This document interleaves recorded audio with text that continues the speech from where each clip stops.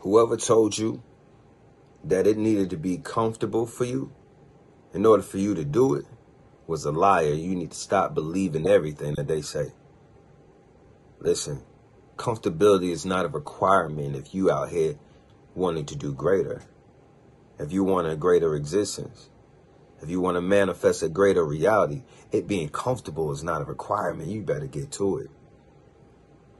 Especially if you have an understanding and you have a consciousness of this. Because listen, the fundamental difference between life and death is consciousness. If there are people out here who are alive but living unconsciously, and so do not yield the results of being alive, they live and experience more of a dead reality that's not creating, just deteriorating, not applying the consciousness and not receiving the life that is in that consciousness. So, they say, if you know better, you do better. Applied knowledge is power, not just knowledge, the applied knowledge, turning an understanding into an overstanding. You know what an overstanding is? An overstanding is knowledge being applied in real time. That's what the overstanding is you, because you know something, because you understand something, you are applying that knowledge in real time. That's taking it from an overstanding and turning it into an action item, making it an understanding. Establish your mind on your...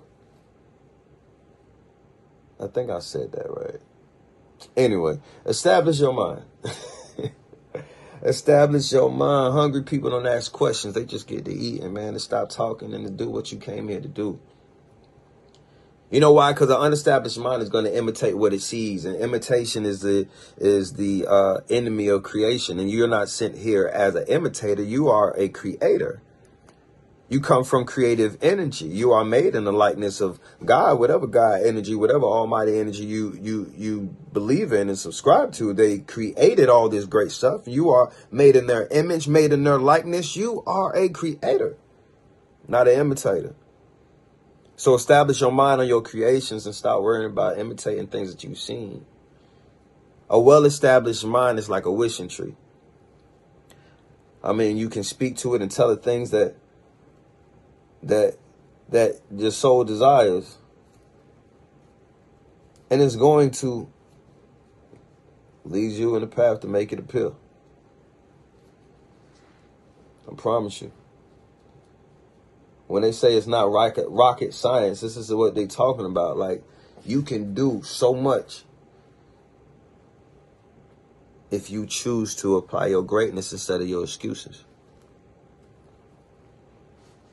When you align the 4 dimensions of your existence, you know what those are, right? In case you're done, I'm going to give them to you. The 4 dimensions of your existence: mind, body, soul, and energy.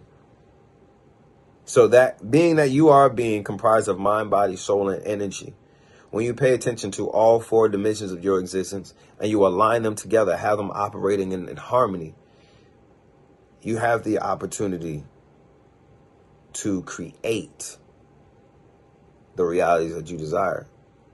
You're going to have more power. You're going to be much more efficient. You're going to have mental space. You're going to have a flow. You won't be trying to do things. It's just going to flow. But you're going to have that harmony within yourself first.